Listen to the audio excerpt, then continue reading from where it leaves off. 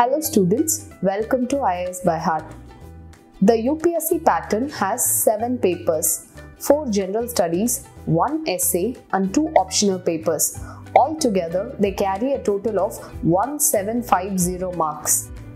Improving writing skills will drastically change the fortunes of a candidate for the good in this exam. And mains is that part of the exam which can either put you in the list or send you out. So it's important to leave no stone unturned when it comes to your mains preparation. Let me clarify few of the hiccups which aspirants have when they start writing answers. Initial hiccups. I don't know what to write. I haven't studied enough. This is the common obstacle that beginners face, which is due to lack of information or points. The common mindset is, let me cover the syllabus, then I'll have enough points to write. This is a big mistake since covering whole main syllabus will take around 4 to 5 months, and even then you would not feel confident about your syllabus and your preparation since you're not in a position to put them on paper. I get discouraged when I go through my writing as they look no better than school kids. You expect your write-ups to look like the ones you have read in the Hindu or in Indian Express. But when you read your write-up, you get disappointed as your write-ups are monotonous and boring. Remember that those interesting articles are a result of hundreds of boring write-ups. You may end up reading hundreds of books, but you'll never feel like writing. So writing has to start today, however bad, but today. Now let's see how you can start today. As a beginner, you can pick up questions from Indian society and start answering them. Questions of society are very common in nature and needs no special preparation. You can also write questions on current affairs if you follow the newspapers every day. From day 1 of your preparation, set aside 15 to 20 minutes in the day for writing and try writing your opinions of that day's issue or topic. While you continue this practice every day for 3 to 4 months, you will also be getting through a good deal of the syllabus. And if you manage to be regular with the 15 minutes practice too, you will see a marked change in the way you are writing.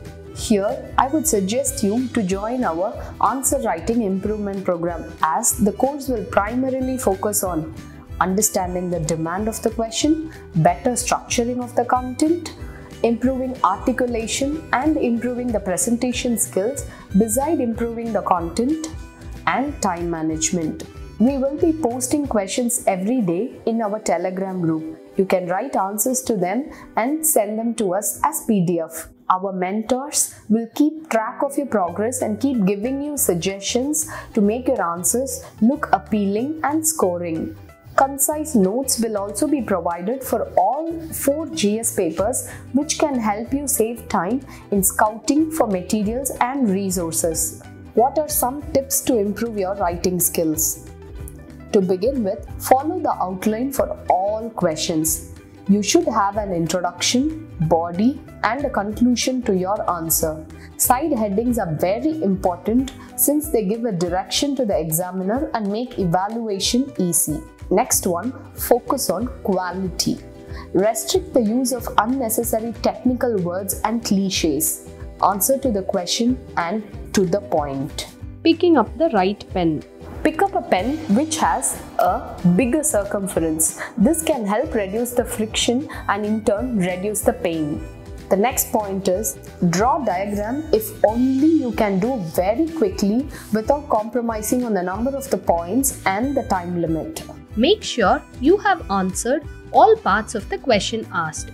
For example, this question has 3 parts.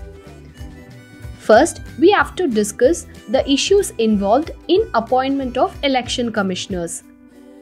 Second, the role of the Chief Election Commissioner in removal of other election commissioners. And the last part are the reforms.